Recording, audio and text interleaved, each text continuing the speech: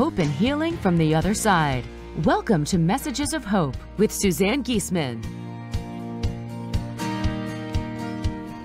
Listen, they're all around you, close as a thought or a memory.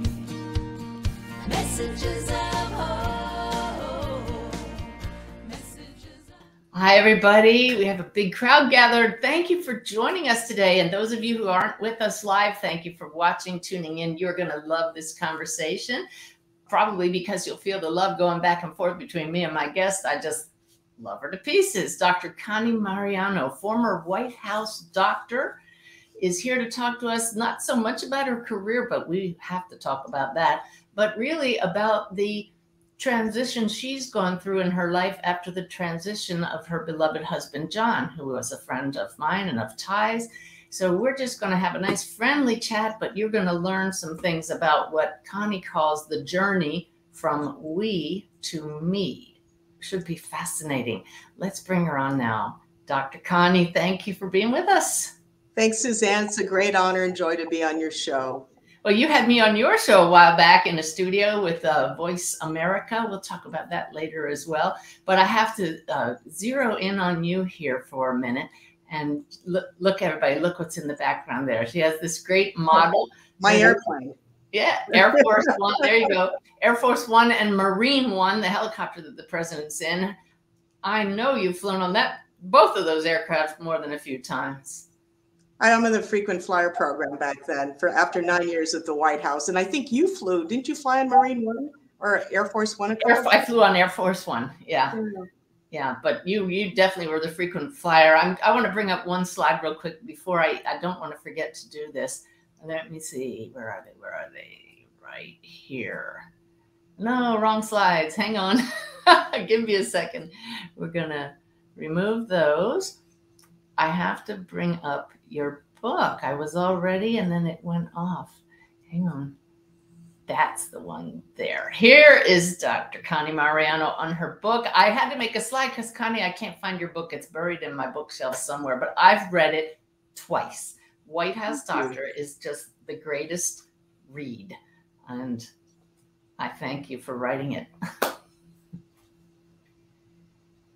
It was a joy to write. It was after 9 years of the White House to share that journey. And I'm actually writing my second book finally after 14 years. And it's about my widow's journey after losing John in 2019. Well, we definitely will be chatting about that today. But I wanted to start by saying that you and I did not know each other when we were both on active duty in the Navy. Connie is a retired Navy Admiral with some firsts under her belt. We'll talk about that in a minute. But you were actually the White House doctor when I was aide to the chairman of the Joint Chiefs of Staff. And you and I, in chatting, figured out that on President Bush's inauguration day, you and I must have been within literally feet or yards of each other at the Capitol building during the inauguration. We probably crossed and just didn't notice. We were so caught up in our mission, our duty. That's right, our respective missions that day. So these firsts that you achieved, would you share that with everybody? Because you're just such an impressive lady. I'm very blessed. This country has given me so many opportunities. I was the first military woman to be a physician to the President of the United States. I was the first woman director of the White House Medical Unit. And probably the biggest honor coming from a Navy enlisted family was I was the first Rear Admiral of Filipino descent to become an admiral in the U.S. Navy. So I've been very blessed by everything this country has offered me.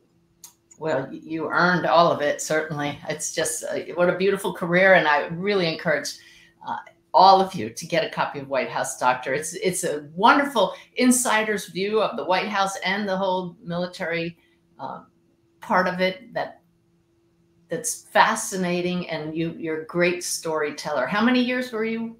9 years. I was the end of Bush Senior, all of Clinton, and it was a very boring time. Nothing happened. And then W for about 6 months. So you say boring time, but isn't that really what you want?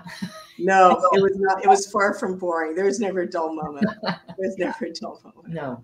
Well, just happily, nobody passed on your watch, right? Thank God. That's every White House doctor's wish. Nobody dies on my watch. Yeah. But unfortunately, your husband has passed. We had the great honor of getting to know John.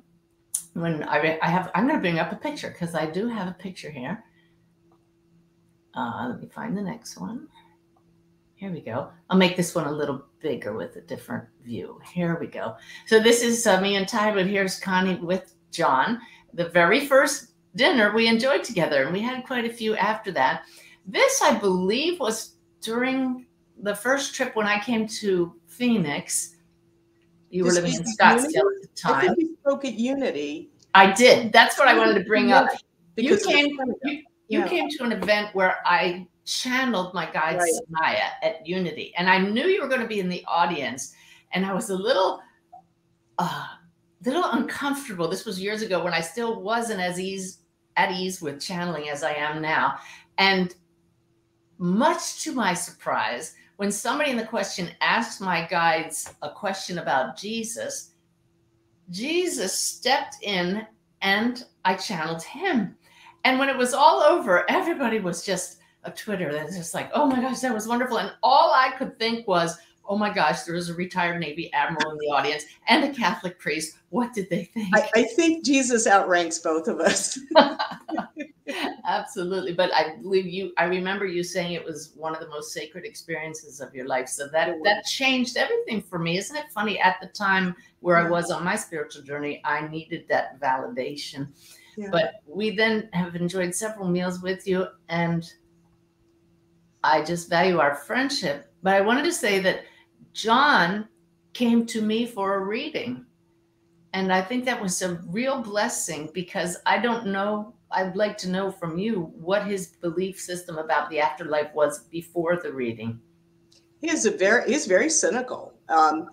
I've always been interested in astrologers, psychics, and mediums ever since I was a little girl. One of the things I talk about in my White House doctor book before I got interviewed at the White House is I said a little prayer and I said, "Dear God, show me a sign if this job is meant to be." And I walked into the interview and I saw a sign. I go, I'm getting this job.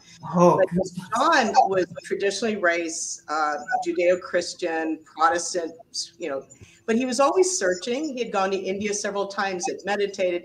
He was seeking something. And when we met, I talked about psychics, astrologers, mediums, and actually it was a psychic who predicted I would meet someone like him. And the number is 315. There are a lot of numbers. She said the number is 315 was prominent. This was like, I'd known him for about 4 to 5 years before we ever considered dating. And she said, this guy, the number is 315 is prominent. And I didn't realize till a few months later when I went to see him in Indiana, the tail number on his airplane was 315. Oh, I knew I got the goosebumps even before you said it. But he would tell me, he said, why do you believe in that stuff with mediums and psychics? He said, I thought you were a woman of science. And I said, I am, but this is beyond science. This is amazing. Nice answer. Yeah. Yeah. Wow. And I remember his reading was profound. I won't go into any details, but did he accept that? I called him because I know there was a waiting list for you to read, and you did it as a favor because he took you up in his glider because Ty got airsick. And I figured, why would a ship driver get airsick? I mean, he didn't throw up, but it was the heat and the bumpiness. Yeah, the thermals. So he took you up and you did a GoPro and you had such a blast. I was in clinic that day. I was here in clinic seeing patients. And John was so excited. He said, Suzanne had a great time. There you are. That's such a blast. Pictures on the banner on my homepage. Now everybody knows. Great time. I was in the glider with Connie's husband, John, as the pilot. So you weren't afraid. You weren't afraid. And so you were so generous and said, I'll do a reading for you. And he's like, oh, no. He said, no. I'm good. There's a waiting list. And so I said, you got to do this. People are lined up to do it. So the next day when he went over to your trailer and you read for him and Ty took the dogs for a walk, I was here in the office. And then I called him afterwards. I go, how'd it go? And on the phone, Suzanne, he started crying.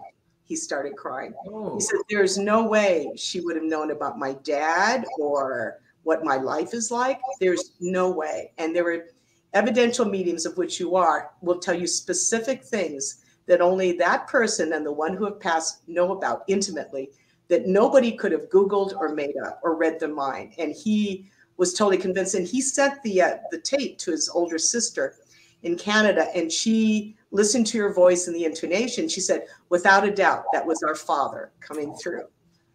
Yeah, it was profound. And the healing was, I could tell that the messages, healing took place on both sides.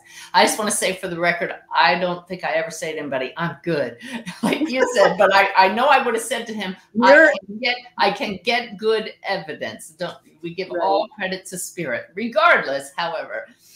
So he took both Ty and I up in the glider. And it was really surprising, Connie, because both of us thought glider's going to be quiet and ethereal and just smooth. And we both got nauseous. Nobody threw up, but it was hot and noisy from the wind buffeting and then the bumpiness from the thermals, like you said. So it wasn't what we expected, but we trusted John because he was a master glider pilot.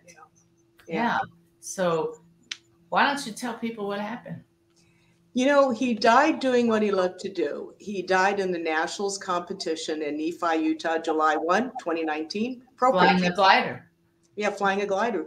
He had come in first 2 days before. 2 days prior to his crash, he was the #1 pilot out of 65. And I used to ask him, why do you do this sport? Do you get money? Do you get any awards? He goes, no, we get bragging rights. So he got in front of...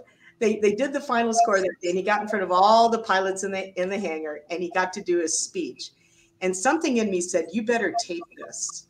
And I taped it. And I, you know, a few weeks later played it as Celebration of Life. But he got up there and he was so on a high. He was so happy. And then 2 days later, after he came in first, it was July 1, he was supposed to fly back to see patients, and I helped him launch.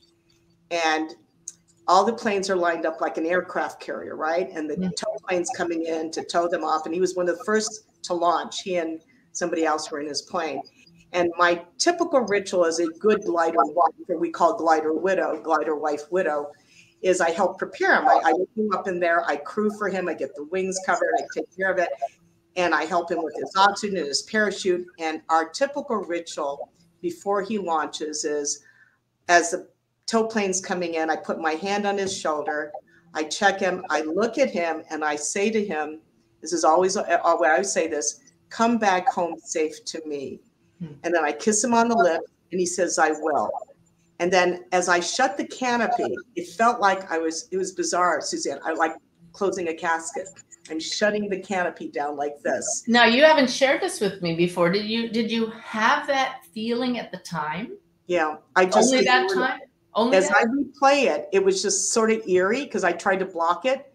So what made that even more so was as the rope was towed to the nose of the glider, he typically, as he rolls down the runway, he turns to me on the sidelines and waves and blows a kiss. He did not do it this time. This is the only time he didn't do it. He looked straight ahead, like on a carrier, you're looking straight ahead. He didn't look back. And I thought, oh my gosh, he's just really focused. Yeah. So then I got in the truck, and I was going to go do some errands in town. So I'm driving through the airfield, and I see all the glider trailers. They're long, and they've got that little fin with the tail number. And you know what vision came to my mind when I was looking at those fins and those, on top of those trailers? Tombstones. They're tombstones. There were tombstones with, their call signs. And I thought, what the heck is that? Huh. Yeah. It's almost like but you sort of put that off. So many examples of the soul knowing that was going to happen, and our contract was ending. Wow. Yeah. Amazing. We always widows remember what happened and how they were told. I'm a doctor. For 41 years, I dealt with death for 41 years. And the sad reality is all my patients will die one day. I can't save a single one, right? Well, I have a veterinarian friend, Beth, who said life is 100% fatal. At least this incarnation. Anyway, that's the point of today. It's this incarnation. Yeah. Yeah. But so I know death pretty well. I just try to keep them on this side of the veil as much as possible, but it's how you look at the other side and how they see towards the end. And that there's nothing like loss of a loved one to catch your attention. That is, you asked me, was this the hardest thing I've ever done? Absolutely. The hardest thing that I've ever had to deal with in my whole life. Because it is so much a part of you and your soul and your identity, and it is life-changing. And I'll be honest, there are times I was happy to die. You know, it was right after he died, we hit COVID and isolated, and I said, you know, I thought if I got COVID and died, it wouldn't be so bad.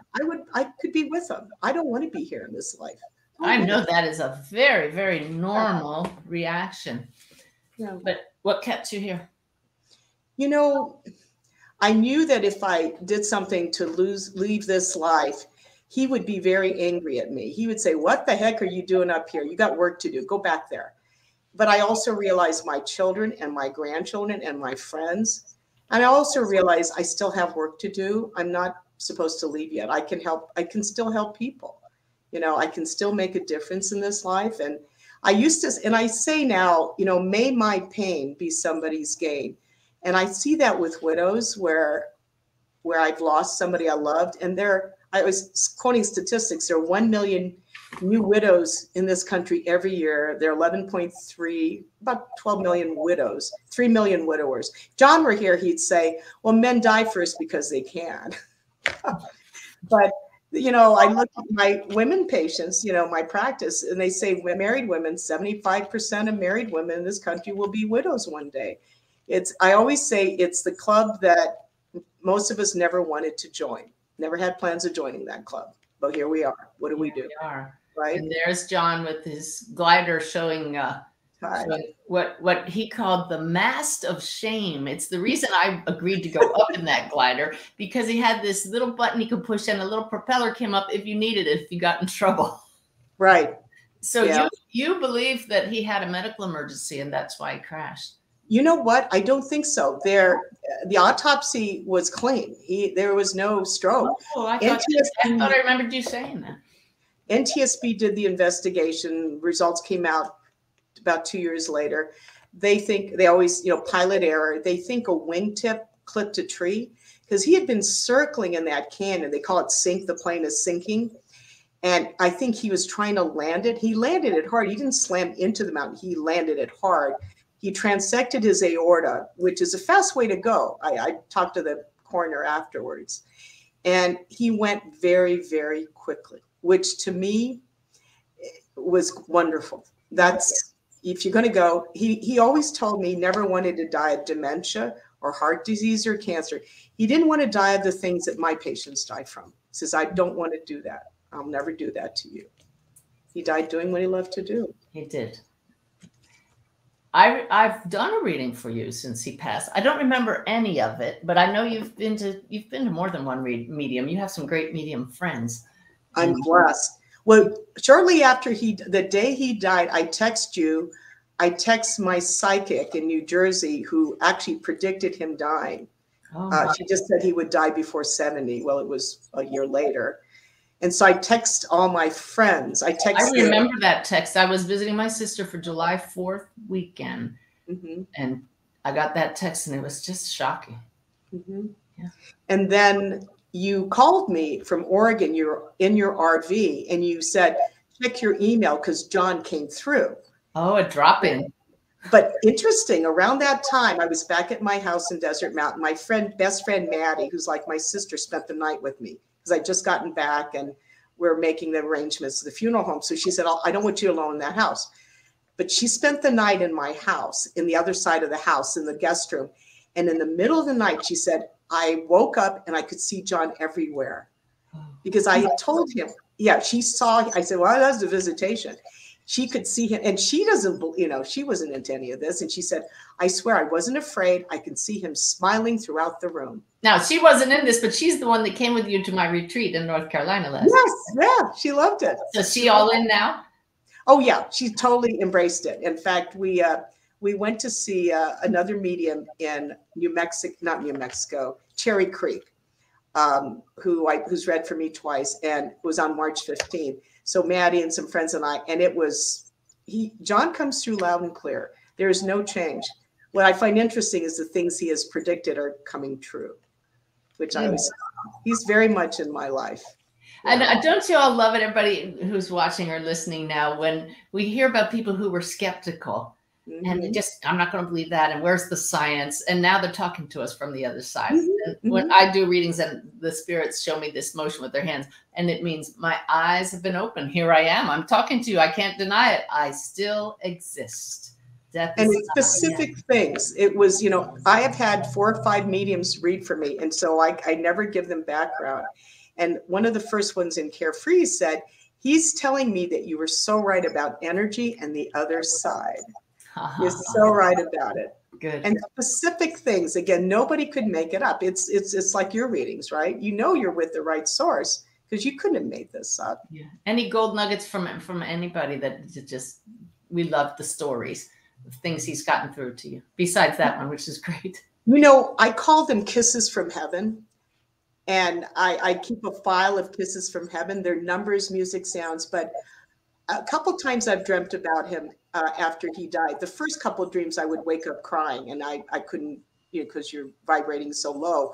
But the ones that stick out, I've written out what he said. The first dream he came through was, we're in our plane, our TBM, and I'm flying it. We're taxiing on the runway because our happy times are in our airplanes.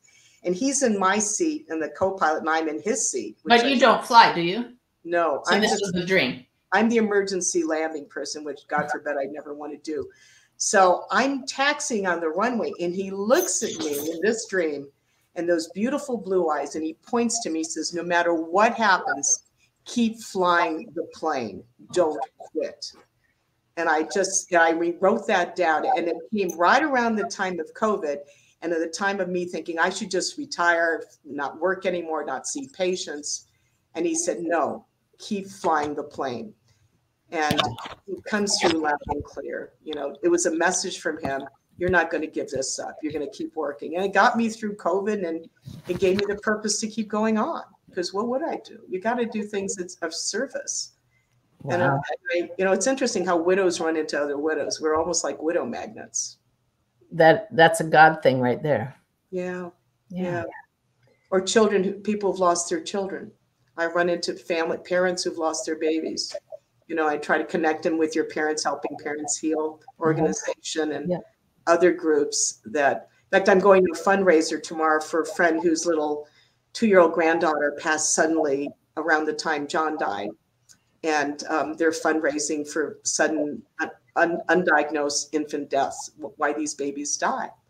And I don't know of any pain as severe as losing a child. I mean, they have the term widow and widower, but there's no term for a parent who loses your child. But there is, Connie. What is it? And by the way, I'm sorry, I was distracted there. When you said it comes in loud and clear, I heard, but you aren't, Suzanne. And I looked down and my microphone was sitting way across the Oh my gosh. The table. So maybe I'm a little more clear now, but so we realized the only term for parents who had lost, I hate that word lost. I don't like to use that word, who have a child who transitioned was bereaved parent, which is so depressing. Yeah, and I realized that as I have a stepdaughter, Susan, who passed while on active duty, we're called Gold Star parents if you have a child. So we at Helping Parents Heal, put our heads together, and I asked Spirit, and I was given the name Shining Light Parents. And Helping Parents Heal has adopted it. They're copywriting it or whatever, trademarking it. But it's a very positive term. Our kids across the Vale are always our shining lights. And as we come to know what you know, that those who pass are still guiding us, still part of our lives, then our light turns back up again and we become shining lights for others. So I like that. Yeah. Yeah. And it's one of those things, like nobody knows what a gold star parent is until you educate them. So through podcasts like this and every other effort we make, we're letting people know you are a shining light parent. So you have 2 radio shows. I'll bring up a little banner here with voiceamerica.com, not Voice of America, voiceamerica.com. 2 shows, House Calls and Widow's Walk. Would you tell us about those? Well, the House Calls is now in its 8th season, and you were wonderful to have graced one of my earlier shows. And actually, I think I got the largest volume of listeners when you were on my show. You were thinking of doing your show afterwards. So you were an amazing guest. You opened up a lot of people's minds and hearts to what we call woo-woo. And we talk about woo-woo. Yeah. I know, it's not funny. I'll sit in my office here and I'll talk to somebody who lost a loved one. And I'll lean forward and I said, I know it sounds woo-woo, you know, the quote's woo-woo. Mm-hmm. But has your husband or wife come through to you? And there's nobody in the room. It's just the two of us. Like we have to like quietly whisper, like someone's going to say we're crazy. And they will usually say, you know, it's weird. I saw a butterfly, or his song came on when I was crying, or I can smell his scent, or I dreamt about him, or something that out of the blue reminded me. And I thought, oh, that's it. And I think cynics will say, oh, that's a coincidence. But you know what? If it brought you comfort and joy and peace, why is that a problem? I don't have to put you on Lexapro or antidepressants or Ativan or Xanax. I mean, you can definitely, I'm all for bereavement therapy, but if you can get comfort and some peace from that, why is that harmful? That isn't harmful. Oh, I thought you were meaning you're not going to say they're crazy. I don't know my medication, so I thought you were naming medications like we're going to sedate you because you're talking woo-woo. No, but you're saying that you're telling them that acknowledging and honoring those signs can take the place of an antidepressant. And there are people who will benefit from anxiety and antidepressants, you know, and I wouldn't detract it from there, but a lot of people really don't do well on them. And if they can find comfort in other ways, and they'll do it in meditation and prayer, but I don't see any harm with, you know, I will tell them, I said, have you ever connected with a medium? And I'll just be upfront. And a lot of them, well, you do it? And I think when people see somebody of authority, they go, as John would say, you're a woman of science. I said, well, why not? And I talked to my medicine, my traditionally trained medical friends, and they're fascinated. And then I said, who do you want to come through? And they go, well, my grandfather, my grandmother. I said, when and if you are ready, let me know. I'd be happy to introduce you to somebody. That's all. You never force them. And they're fascinated. They're just fascinated. That's the thing. And until we open up to the joy of realizing we can connect with those who have passed and guides and angels, we don't want to talk about it because we're so worried what other people will think about us. When that doesn't matter to the soul at all. The soul wants us to know we are connected. So this is part of the reason why so many people are attracted to my work, is because of that, you know, left brain. You were a military officer. Now here you are, military admiral and doctor, and embracing this and allowing other people to embrace it. I just can't wait until mediumship is accepted among the masses, because it's nothing but healing. It's coming. I'm working on some TV series, things, and books. And I think the more lives and souls, the more souls you touch, the more that I can touch, that you catch people's attention, it becomes more acceptable for people, right? Right.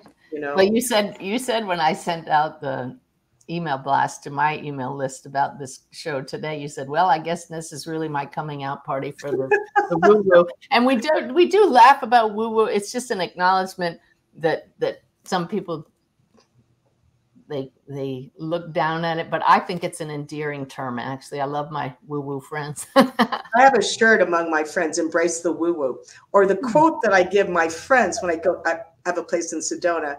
It goes like this: I went from boo-hoo to woohoo through woo-woo. Who knew? No kidding. Yeah. Well, remember we were in Sedona and we saw the Navy? It's all these interesting things that pop up, these messages. What Navy thing? Remember we were coming back from your conference? It just struck me that we were crossing the road near Tlaquepaque going back to my place. And there was one car that stopped. And I said, look, Suzanne, the license plate had Navy on it. That's it. It was just Navy. And here are the two Navy officers in there. In Sedona. Yeah. Yeah, it's great. That's what I love about you, Connie. The whole time we were together in Sedona and other times we've been together, you see the signs, you notice synchronicities, you point them out, you celebrate them. And that's why you get so many really good signs. Would you talk to people about the difference between just a coincidence and an actual sign? You know, the coincidence, a lot of times, I don't think they're coincidences. I always see there's an intent that it's struck, you get snagged, and that intent was for me and it worked, right? I don't even question. I'm just grateful I saw something. I'll be driving up to work and my mind is disengaged, and I'll be thinking of different things, and all of a sudden I'll see a license plate. I'll hear a song at the exact time. There's certain songs that specifically remind me of John, and different people come into your lives for a reason. And I think he must have sent that person. And I just take it as a gift. And that's why whenever I think I see a message, I believe I see a message, it's a kiss from heaven. You know, my mom and dad come through in different ways. I don't think these connections go away. We just forget. We don't sense them as much as we would because we're so used to sensing the physical. And I think it's learning to sense it in other ways through music and sound and light and dreams and meditation and prayer. I think there's different ways to feel that, to feel them, to sense them. Yeah. So do you have a sense of John being around you often? Absolutely. It's interesting when I think I used to chant in front of his urn, "You're in me, beside me, around me. You're in me, beside me, around me." And I remember touching his urn every morning in my bedroom, and I can hear him say, "Silly girl, I'm not in the jar. I'm not in the jar. You know, I'm everywhere, and I'm helping you." And I just asked him to help me. I just asked for, I ask angel guides. My guardian angels and my parents, and I just, what is wrong? I ask God, I ask Spirit, I ask Jesus. Hey, we could use all the help we can get. And right? it helps to ask. It really does. It makes a difference. Yeah. Well, it's realizing I am powerless. I can't solve this problem, and I need some help. Would you help me out here? And then there it is. Powerless by ourselves, because we're not separate. And that's the whole point. When we realize we are part of this oneness, it makes all the difference. And then we turn to others for help. Yeah. So your program called Widow's Walk, what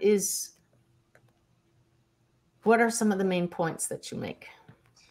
The first chapter really begins, you get the news. And I condensed, you get the news, and then what happens next. And I get the visual. In New England, they have the Widow's Walk at the top, the cupola, the top of the rooftop, where in the seafaring days, your husband was a ship driver. The widows would walk atop it, waiting for their husbands, before they knew they were widows, to return from the sea. And they never came home. And I thought, well, that was me on a tarmac waiting for my husband to come home. He never came home. He did come home in a casket. That was the next time I saw, I knew that, he was in that. So you may not see them, but they're here. And so this journey, it's a walk. It's not a sprint. You can't delegate someone to grieve for you. You can't hire them. If you deny it, somehow it catches up with you. We all do our own walk. And it's a very personal way to grieve. But I always believe, what's the essence of the journey? You go from we, the two of us, to me. And who is me left standing? And the hope and prayer that you are a better soul as a result of that loved one who touched you. And I think it does happen when you finally get through the sorrow, the crying, the angst, the loneliness. You are a better soul. And that brings joy. And that's what that life has done for you. And that's what I hope in each episode. The first episode was, again, getting the news. It was a fellow minister from Unity who was on the show with me, whose husband died after 6 years of cancer. She held him while he died. And she went through her, grieving, and she was a minister from Unity Spiritual. The second show was my bereavement counselor, Edie Yoder, who has been has helped many people as a psychologist, as a therapist for over 40 years. So she was wonderful. The next show in this month is Death and Taxes. And it's the nuts and bolts of your husband dies. You've got the estate, you've got the wills, you've got the taxes. What happens, right? How many death certificates do you need? What do you do? So I have an estate attorney talking about what widows go through. And I realize, 1 out of 10 widows is in poverty. They have nothing left behind. So what happens to them, It's interesting when I do readings, Connie, and bring through people's spouses, and mostly it's when the husbands come through, they will show me they're so glad they had everything in order, or I'm so sorry I left you in the lurch. Yeah. Those two cases, they come through with accuracy because they want to apologize if they hadn't put things in order, or they just give their gratitude. That to me is evidential in itself. And it's because there's no way that you would have known that. Yeah. There are quite a few widows who are angry, right? He never set up anything. I'm broke. I'm totally broke. I have to raise the kids without him. And they're angry. And that's so hard. It's so hard. So each episode, and then towards the end of the year, because it's once a month, it talks about the widows who remarry and the widowers who remarry. I'll bring in the widowers. 61% of widowers remarry and 16% of widows remarry. Is that interesting? Kidding. Yeah. Well, men don't like to be alone. Yeah. And a lot of times the wife is the center of their social life. So a lot of them will remarry pretty quickly. Widows, if they're financially secure, they're fairly older, they're not looking for someone to raise children. We have a saying among widows, and it's, I don't want to be a nurse, I don't want to be a purse. Oh. That's what they talk about. So I thought the nonprofit I would set up would be Nurse and Purse. We would help widows who are financially challenged, as well as those who need social, emotional, financial support do that. So that's another project I can work on. You never sit still. Well, you got to keep moving, It's the creativity part. That's the fun part. You're doing the right thing because you're the most alive when you're doing it. Yeah. Yeah. It's like what you do, right? And all the things you do. You're retired from the military, successful military woman. And what do? You never thought you get into this, right? What would General Shelton say? Yeah. Right? Well, you find your passion, but I'm sure that there was a point there where you just didn't feel like doing anything. Yeah. Yeah. I think the gift of COVID for me was after John died, I was forced to stay home and really deal with grief, knowing he'll never come home again. That would be a gift for you, because I can see how you would have buried yourself in work. Mm-hmm. Distracted. You're just diverted, distracted.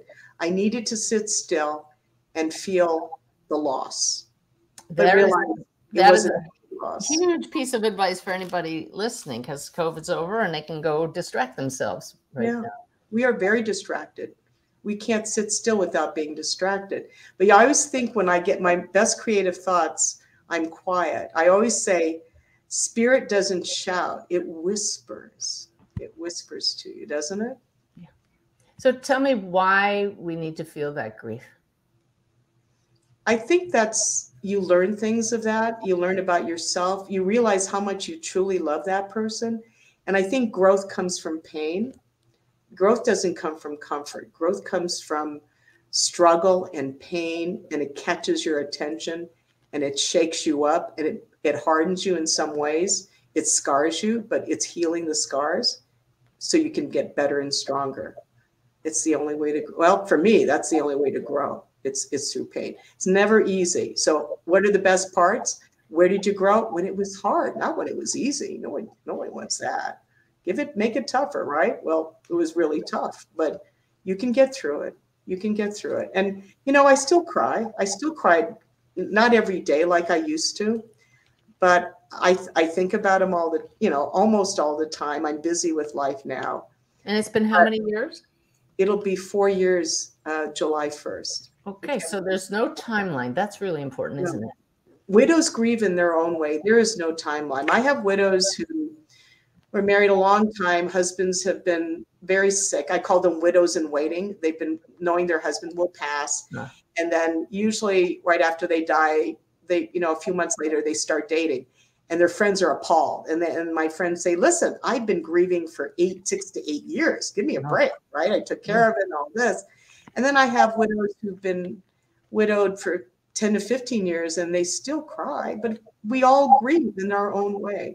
We find a way to honor that love. but how are you? What kind of person do you become as a result, right? Who is the new me?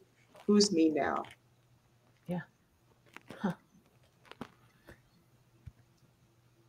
So knowing there's an afterlife, how do you feel that has changed your journey? It has made it hopeful. It has given meaning to this life I'm in. I know that when I pass, he'll come get me. He will come get me, and we will be together. Absolutely. But also all the others I loved, all the other family members, they're all together. My mom and dad come through. Even former presidents come through. No kidding. Yeah.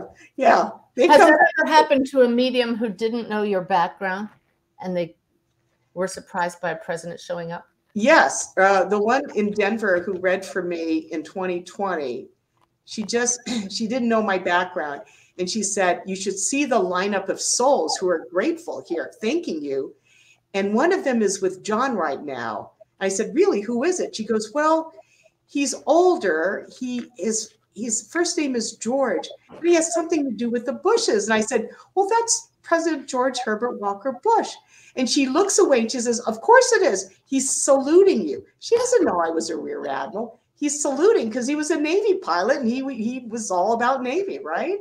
He would have saluted me. Well, he was just being gracious. Yes. Yeah. But I just thought it was amazing. That is amazing. Awesome. I love that. The little specific, one of the mediums here connected with my dad right after he died. This little Filipino guy died at 94, Navy steward. And she goes, Master Chief, right? Wasn't he a Master Chief? The highest rank in the enlisted ranks. Master Chief enlisted, right? Loved this country, was an immigrant, joined the Navy. And she goes, oh, this little guy has lots of energy. And he really liked Engelbert Humperdinck, didn't he? Now, how would she know that, right? Because he's right there. Yeah, because my dad was there. I told my brother and sister that, and they're like, no, I mean, there's no way he was on the internet, Googled it, read my mind. I wasn't even thinking about music. And that was my dad who told me that. That's so awesome. Yeah. You have some of the best stories. Can you pull one out of your hat? Just maybe a favorite White House story that's I know if I'm putting you on the spot, or an Air Force One story, or anything. We've been talking grieving and widows and afterlife, but it's such an opportunity to have you on this show, the former White House doctor. It's very humbling to look back because, you look at people. I used to tell my friends, my hands have touched kings and dictators and presidents. And literally taking care of them. Oh, yeah. Let's see, who's kissed my hand? The King of Jordan before he died. Yasser Arafat kissed my hand. And three guys have died, right? And Juan Carlos, who flirted with me on his yacht. Yeah, they've all been dead. They're all died. That's sort of deadly. It was all the human interaction. I still remember President Clinton's mother, Virginia Kelly. Virginia Kelly was a widow when she was pregnant. His father, Bill Clinton, his Blythe was his father's name, Blythe. And so it wasn't Clinton. That was his stepdad. He took his name. So Virginia was pregnant with Bill Clinton when her husband died in a car accident. He drowned and he crashed, broke his neck. So her parents took care of her. So I remember when she was dying of breast cancer, right after he was inaugurated, we went to Camp David, and the nurses and I were taking care of her at Camp David. And we had a lovely day with her at that camp. And CNN comes on and you can see her son, who was in the other cabin, but there was a press brief and you can see the president.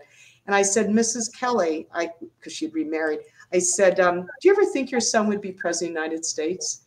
Oh, she said, I did early on. I said, how did you know?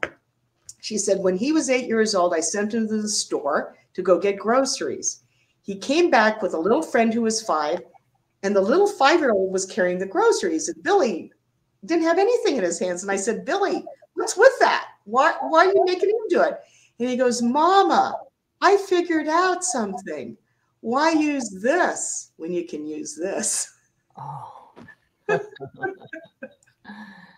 Yeah.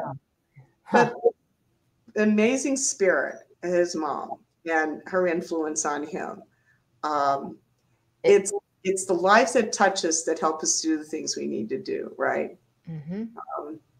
Just hearing those stories, it is another world to work in that world. And the few times I was at the White House on duty with the general, and then running around the Pentagon and running around the Capitol, and having that sense of mission, it just seems so far removed now from this flowy life. Mm-hmm. and knowing what we know now that we didn't know then. Well, were you delving into, were you talking to mediums and psychics when you were the White House doctor? Because I had no idea the afterlife existed when I was in uniform. I didn't connect with them till after, but in the Philippines, one of my relatives had a reading, and they said Connie would be famous in some way. And I go, what does that mean? Then I was being interviewed, and my sister and I in San Diego would go to this Chinese restaurant, and all the fortune cookies had different messages. And then I would get certain things like, you're going to Washington, D.C. There was these little interesting things that would show. And it wasn't until I got interviewed, because I was the one that they weren't going to pick. I was, they had all these candidates who looked like Tom Cruise out of Top Gun, that they were going to take that guy, not me. And you mean interviewed to be the White House doctor? Yeah. My boss. Well, the story was I was trying to decide whether to retire or get out. My 10 years was almost up, and I was making the decision that I would get out of the Navy. And that day that I picked up the papers for release from active duty to fill them out, my boss, the captain, called me and said, and he doesn't know I'm filling out paperwork to leave. And he says, Connie, I've received the message traffic from Washington, D.C., and I'm to nominate 6 candidates for the position of Navy White House doctor, represent the Navy. We have an Army, Navy, Air Force. I want to nominate you. And I'm like, oh, no. Let me ask my husband first, because we had planned I would stay in San Diego and he would make law partner, and we'd do all that and stay there with our family. And he goes, no, don't do it. Forget it. You hate Washington, D.C. It's hot and humid. The suburb, and most importantly, they don't have good Mexican food like they do here. It's all about There's some great criteria. Absolutely. So then I hang up. I'm getting ready to call my boss. He goes, well, on second thought, tell him yes, because you'll never get this job anyway, but it's a good resume item in case you work for Kaiser. And I thought, oh, so you really don't believe in me, do you? Wow. So I always think you marry your biggest fan. You got to have your biggest fan. That was your ex-husband, right? My first husband. Yeah. We were married 29 years. So I did marry my biggest fan 13 years later. That was John. But little did I know that they put my name in, and I was going around the White House, and I thought, oh, because I'm not going to get the job, it was a nice tour and everything. And then I got marched into the ground floor of the White House to see Bert Lee, who was the boss.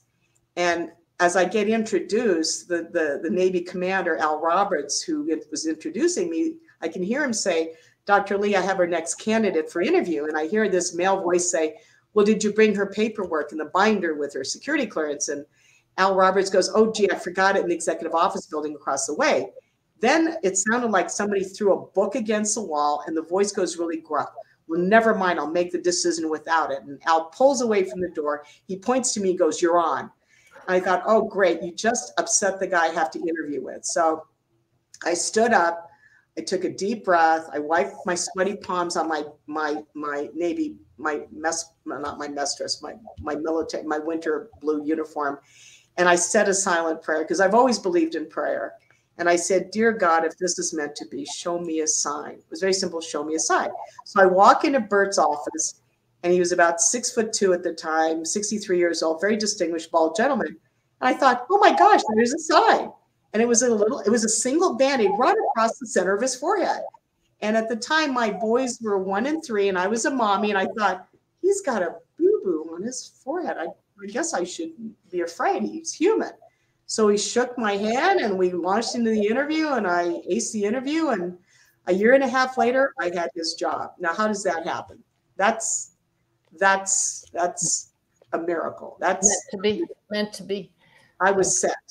I really believe I was sent. Right? Wow. There's a reason. Wow. Yeah. So you're still in private practice now, in Arizona. And life goes on, it's changed. But what advice do you have for people about how to? I like to tell people you don't move forward without your loved ones who have passed. You move forward with them. You know, John's two final messages for mediums were, this is a year and a half ago, your heart is big enough to love another. So that's one message. And the other one was, you don't need to push me away to move forward. So we'll see where that goes. He will never be replaced. He knows that. But I also think people, as their souls evolve, have other soulmates, depending where their journey is. I have seen, in fact, today was one example. Interesting timing. I did a reading for a woman who has a husband who passed. And I've seen on certain occasions, like today, where the husband says, I will guide to you the perfect partner. I will make sure you get somebody worthy of you. I love that. Well, I think John said that. And I would tell him, my patients, I said, when my women patients lose their husbands, they grieve. When my male patients lose their wives, they replace, because they remarry, they date right away. And John goes, I would never replace you. He says, I will die first. I said, well, you're younger than I. He says, no, I will never bury you. And I said, well, I would never remarry. He says, no, you need to remarry. I said, are you kidding me? I met you in my exam room. Where am I going to meet anybody? I don't date. I don't do any of that. I said, you want me to meet somebody, you send me somebody, and you make it so obvious who it is, because I'm not looking. I'm fine. Right. Yeah. So now I know that was a blanket statement that not all men do that. So the replace part, because I know we have a lot of widowers who are still in the deep stages of grieving here, and it's the same. I know that. Oh, I'm just now reminded of a case where a man's wife across the veil absolutely brought him and his new wife together. So we're all just connected. It's all part of the ongoing story of our lives.